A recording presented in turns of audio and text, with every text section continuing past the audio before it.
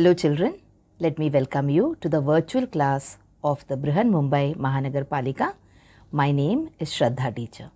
Children, we are in the middle of this COVID-19 pandemic, and because of that we are not able to go to school, but that doesn't mean we are going to stop learning. So we are going to do many lessons which are very interesting from your textbook through the virtual class here. So let us do a lesson in English today. So children, come on, let us without wasting time go to our lesson for today. So the subject will be English for standard 9th, and the lesson is lesson number 2.1 in your textbook, and that is Invictus. So we are going to start the new unit, that is unit number 2 in your textbook, with this particular poem. And this poem is about human feelings. It is about how strong we are as human beings and how we can overcome any situation that comes our way. And as a part of this lesson, we will read the poem. We will try and do certain activities which are before the poem, that is in the pre-learning activities in the poem. Then we will look at a few things from the English workshop. Alright, so this is going to be a very interesting lesson, and please, wherever you feel that you have a doubt, what you can do is you can always pause the video and replay the video again. And one more instruction which I want to give you children as far as these live lessons are concerned: always when you see which lesson you're going to do, you pause the video and you go and pick up your textbook and keep the textbook open, so that when I'm reading the lesson or I'm reading the poem from here, you can also follow it in your textbook, so you will be able to understand and relate better. Come on, so let's go to our poem for today. So like I told you, the name of the poem is Invictus. And what does the word Invictus mean? It means something which is unconquered, okay, something which has not been conquered yet, which is independent, which is free. Alright, and in this particular case, it is the spirit of the poet which is the symbol for Invictus. It is the spirit, or it is the, you can say, character of the poet which has been yet unconquered.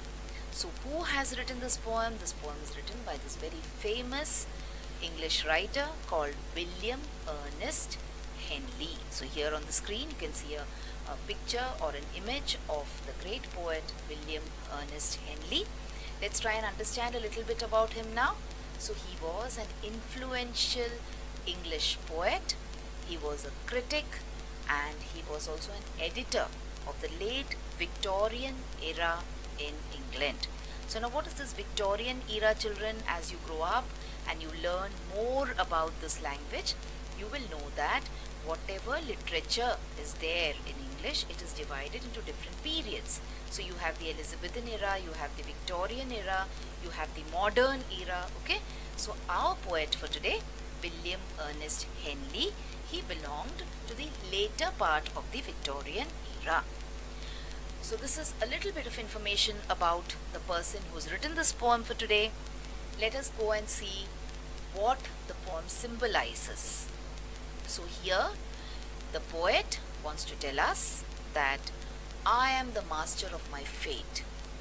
That is, he does not believe in luck, or he does not believe in destiny. He believes that he is the person who will control his fate. Your fate means your destiny, or what is supposed to happen in your life. Alright, and he also says that I am the captain of my soul. That is, I am the person who will decide what will happen in my life, and I will not bow down, and I will not allow the circumstances to conquer me. So this is what William E. Henley wants to tell us in this particular poem. This is the message that he wants to give through this particular poem. In the textbook also you will see the same thing below the poem. So here also he is saying, I am the master of my fate, I am the captain of my soul. And see, it is in the form of an anchor of a ship. Alright, so this is the main children theme of the poem. So it is about feelings, it is about how you want to conquer your life, it is about symbolism over here. Okay, so related to this idea of symbolism, there is a particular you can say exercise in your book, which we will try and do now. So if you read the part in the preparatory part of the lesson, that is before the poem, you have certain exercises which are part of your lesson. In that you will see this particular match the pair activity, where you're supposed to say which thing symbolizes what. So you have 6 words on the right side and 6 words on the other side. So let's see what the words are. So we have a tall mountain, we have a dark night, a rose, sunrise, a flying bird, and thunder. And on the other side you have beauty, you have freedom, you have deep distress. That is when you're very sad, when you're very disturbed mentally. Then you have anger, you have strength or firmness, and hope. So now children, a tall mountain doesn't exactly mean a tall mountain physically, okay? It symbolizes something else. When you say a tall mountain, in poetry you will find these kind of things, that the word which a poet uses does not mean the literal meaning of the word. Alright, so here in the poem, if these words come up, what will they mean? In our particular poem, we do not have these words, okay? But then, this is how you will learn what symbols mean. What is the meaning of symbolism? So, a tall mountain here symbolizes strength and firmness, okay? Now, we all know that a mountain cannot move. You cannot move a mountain, and that is why it is supposed to be a symbol of strength and firmness. It is where it is, okay? Whatever you do, you cannot move a mountain. Of course, you can break it down. Now with modern technology, people are using bombs and people are using big machines to break down mountains. That is a different thing, but you cannot move a mountain. So that is why a tall mountain, it symbolizes strength and it symbolizes firmness. What about the next one? A dark night. So it symbolizes something which is like very sad or deep distress. When you are deeply distressed means you are highly disturbed mentally. You're feeling very sad. Okay? Next is a rose. Now the moment we say a rose, there is an image of a very beautiful fragrant flower which comes to your mind. So a rose here symbolizes beauty. Alright, so rose, whenever a poet uses a word, a rose in a poem, it could mean that he wants to talk about the beauty of something. And then you have sunrise. So sunrise symbolizes a new day. A new day symbolizes new hopes. Alright, and then you have a flying bird. Now see, the stress is on the flying bird. So a bird, when it is in a cage, that is not a symbol of freedom. That is a symbol of slavery. Okay? When a bird is in a cage, it is a symbol of bondage. But here, when you say a flying bird, it is a symbol of freedom. And lastly, we have thunder. You know, when when it rains very heavily, you have lightning, and then you have thunder. And when it thunders, when you hear the sound of the thunder, you feel that something very frightening is happening around you, and someone is very angry. Alright, so thunder symbolizes anger. So this is a small exercise from your textbook which aims to make you understand what words symbolize what. Now the list is endless, children. As and when you go on reading, the more you read, the more you will come to know about these things.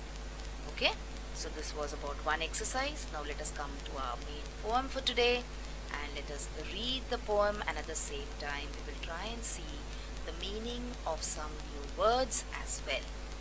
So here you have, out of the night that covers me, black as the pit from pole to pole, I thank whatever gods may be for my unconquerable soul. So he's saying, out of the night that covers me. Now here night doesn't actually mean the night, but it means a sad, depressing situation which has covered him. and it is black as the pit from pole to pole. Pit black means totally black. Okay, there is not a ray of light there. So there is this particular situation where the poet is very distressed and everything around him is pit black, but even at that particular time also he is thanking gods, whatever gods he say, for my unconquerable. So here unconquerable means fearless. Now if you check in the dictionary, unconquerable has got many other meanings. Indomitable, but I don't want to give you a difficult word as a meaning for a difficult word. So here unconquerable means fearless. Something, his soul is unconquerable. It is so fearless that you can never control his soul. Controlling someone's soul means controlling that particular person. Okay? In the fell clutch of circumstance. Clutch of circumstance here means what? We will talk about it when we finish this 4 lines. I have not winced nor cried aloud. Under the bludgeonings of chance, my head is bloody but unbowed. Okay? That means the clutch of circumstances. Clutch means when someone catches hold of you and doesn't let you go. Okay? And you're struggling to free yourself. That is the meaning of a clutch. Now he is in the clutch of circumstance. Now here clutch of circumstance could mean the negative occurrences which are happening in his life. I have not winced or cried aloud. Now, wincing or crying aloud means you can say reacting. Okay, when someone is wincing means that person is in pain. And when someone is crying aloud, that means that person wants to express his sorrow or he wants to express his anger. Under the bludgeonings. Now what is the meaning of bludgeonings? Bludgeoning here means beatings, or when someone hits you very badly. That is the meaning of bludgeonings. Of chance. Chance here means fate. That is his luck. It is hitting him badly. And his head is bloody. Bloody means he is bleeding all over. Okay, he is so injured because of the beatings of fate or because of the beatings of you can say luck. His body is injured, but his soul is still unbowed. Unbowed here means his head is still held high. His head is bleeding very badly. He is very injured, but he has not let his head bow down. Okay, so this is in short about the second stanza you can say of the poem. What we will do is, after we read the entire poem and see the difficult words, we will try and understand the meaning or the crux of each stanza here. Let's move on and come to the next part now. Beyond this place of wrath and tears looms but the horror of the shade, and yet the menace of the years finds and shall find me unafraid. So he's saying wrath. Wrath means anger. Okay, now the situation is so bad and he feels that everywhere around him the situation is very negative. It is full of anger, it is full of tears, and even the near future. Okay, it is not that today is bad, but even the near future does not look very encouraging to him. So looms means appears, whatever is there in hold for him in the future, that also appears to be little horrible. Horrible means something which is not very pleasant. Yet the menace means something which is unpleasant, something which bothers you, okay, or something which is a cause of danger to you. Now danger is the word which we can associate with this meaning of menace here in this particular situation. Now if you watch cartoon films, you must be knowing there is a particular cartoon character called Dennis the Menace. So here the menace means that Dennis is very, very naughty, and he is a cause of concern, and he is a cause of, you can say, he is a nuisance for his people around him. That is why in that particular situation we say Dennis the Menace. Here it means the dangers which are part of your life. Finds and shall find me unafraid means whatever dangers are there in my life, I will not bother, and I will still be unafraid. It matters not how straight the gate, how charged with punishment the scrolls. I am the master of my fate. I am the captain of my soul. So, whatever is in store for me, okay, whatever negative things are going to happen in my life, but I am the master of my fate and I am the captain of my soul. So, these two lines are, you can say, they are the lines which symbolize the poem. This is what the poet wants to tell you when he has written this particular piece of poetry, that he is the master of his fate and he is the captain of his soul. So whatever happens, he is never going to bow down. Okay? Now, like I told you, we will look at the meaning of each stanza here. So this is the first one. Out of the night that covers me, black as the pit from pole to pole, I thank whatever gods may be, for my unconquerable soul means during the difficult times of his life, the poet feels thankful to God because he is fearless. He doesn't have any kind of fear, and he attributes and he gives that thanks to whatever God he believes in. Then you have, in the fell clutch of circumstance, I have not winced nor cried aloud. Under the bludgeonings of chance, my head is bloody but unbowed. Okay, so despite all the negative things which are happening around him, he perseveres. Perseveres means he continues to keep on doing his own thing. He continues to try to conquer the circumstances. The next, you can say, stanza symbolizes, beyond this place of wrath and tears looms but the horror of the shade, and yet the menace of the years finds and shall find me unafraid. Here it means apart from the current problems that the poet has. He has got a lot of problems on his plate at the moment, okay, but he knows that there are more difficult things coming his way, but he does not care or worry. So he knows that his life is difficult at the moment, and in future also it's going to be difficult, but he does not have too much worry about that because he has a lot of confidence on himself that he will be able to face it. Then in the last stanza, it matters not how straight the gate, how charged with punishments the scroll, I am the master of my fate, I am the captain of my soul. He is not concerned about his future because he knows that only the present is in his control, and he is doing his best to make his present good. So this, children, were the 4 stanzas of the poem, and also the explanation of these stanzas in short. Alright, so what you can do is, in case you want to write down something, you can pause the video at that particular moment and you can take down the points, whether it is about the meanings or whether it is about the summary of that particular stanza. So children, this was about the poem. It symbolizes human feelings. Okay, now one more thing which you can talk about is, what is the mood of the poem? What is the tone of the poem? What does the poet wants to talk about the poem? So when you say Invictus, the tone is defiant. Defiant here means what? Defiant means someone who's rebellious. Okay, rebellious means someone who always wants to, you can say, someone who doesn't want to ever bow down to someone else. Rebellious. Sometimes you also have this feeling of rebellion in yourself. When your elder brother or elder sister tells you to do something, you sometimes become rebellious and you say, no, I will not do it. Do whatever you want to be. I will not do it. Okay, so that is rebellious.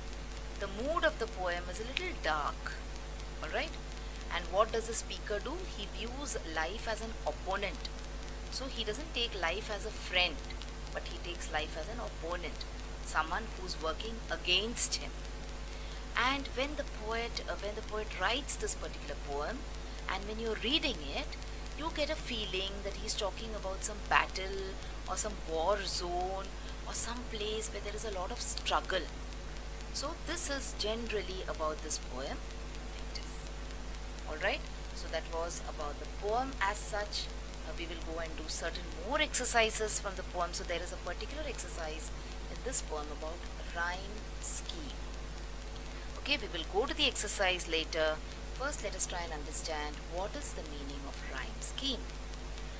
So a rhyme scheme is the pattern in which the last words in the lines of the poetry rhyme. Now what is the meaning of a rhyme here?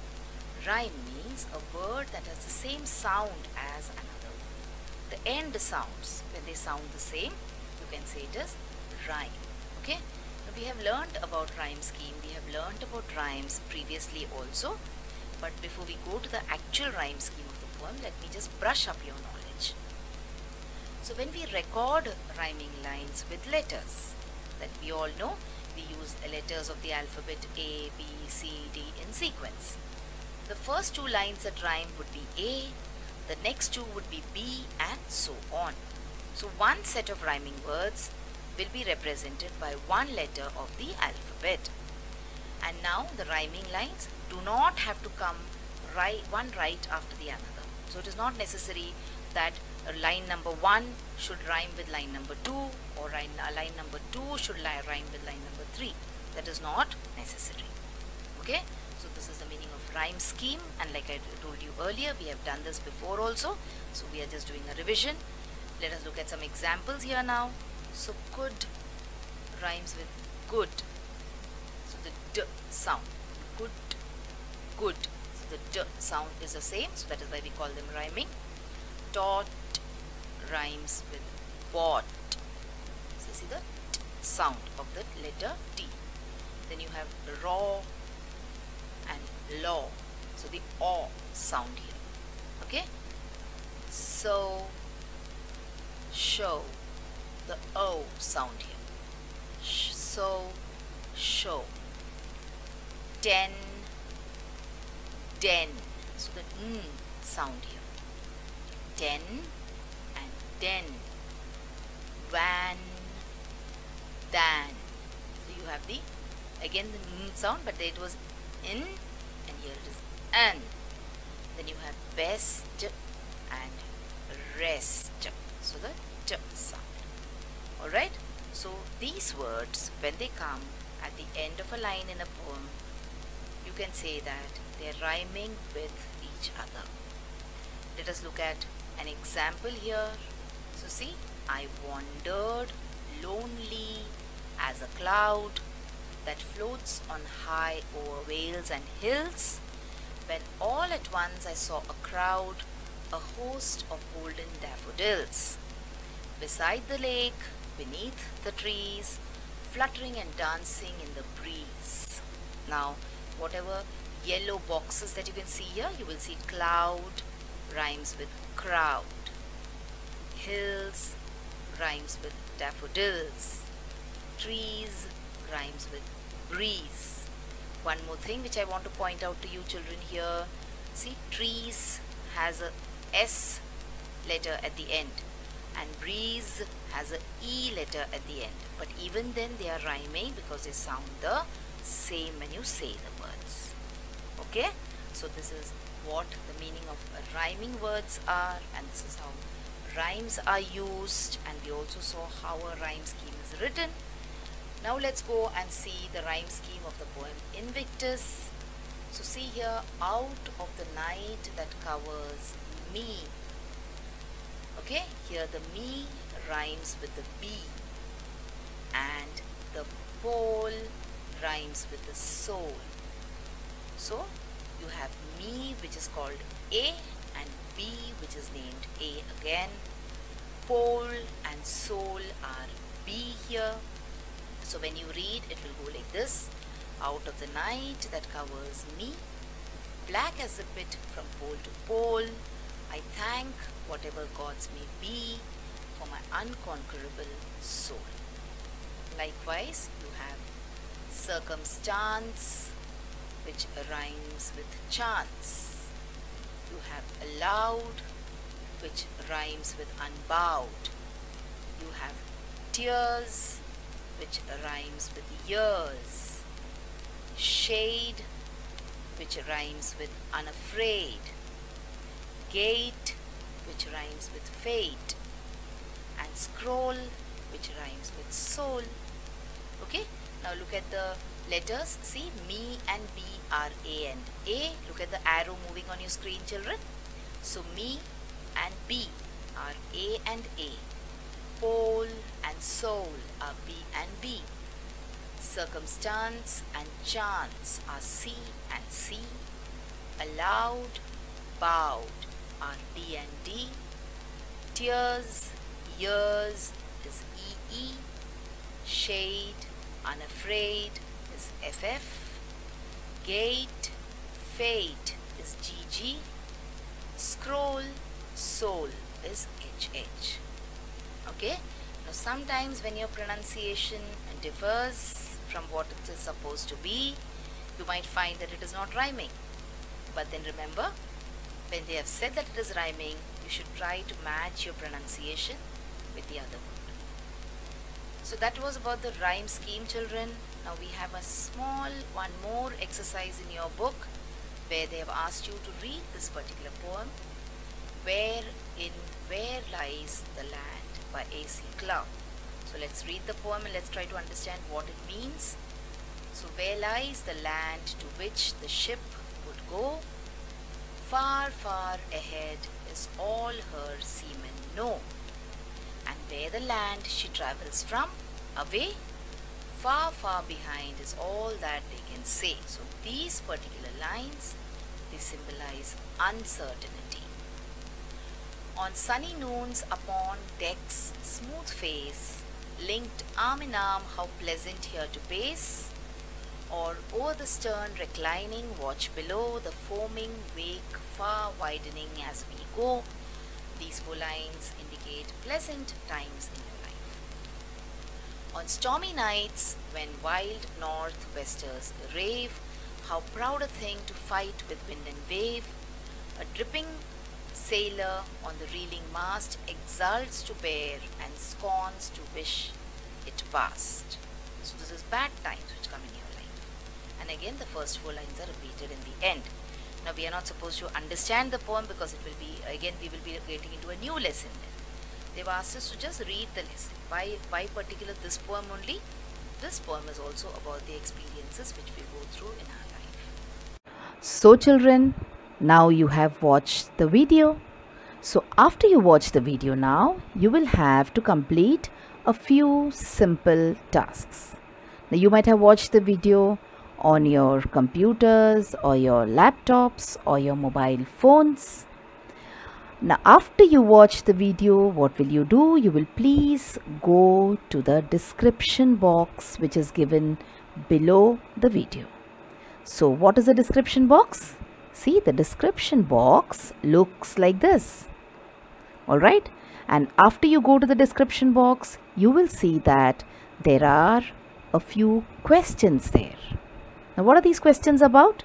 These questions are about the lesson that we just learned or the video that you just watched. So what will you do? You will think back properly about the lesson and you will try and answer these questions and note down the answers in your notebook if you want. Okay? After that, we have another task waiting. You will also click on the link which you will find in the description box to fill up the Google form. So now what is the Google form, children? It is nothing but a simple form. There are a few simple questions there about the video which you just saw and also about yourself. So these are the tasks now that you will have to complete after you watch each video.